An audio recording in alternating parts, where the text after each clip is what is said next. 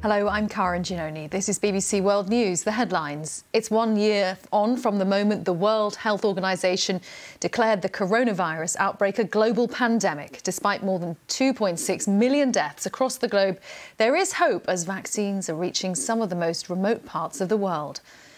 Delegates to China's annual Political Congress are holding their closing session in Beijing with a series of votes to approve decisions made by the Communist Party. The bills include further measures to curtail political freedom in Hong Kong.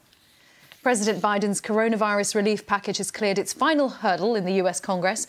The plan, worth almost $2 trillion, was approved by the House of Representatives without a single Republican vote in favour. And Japan is marking 10 years since the earthquake and tsunami that swept away nearly 20,000 people.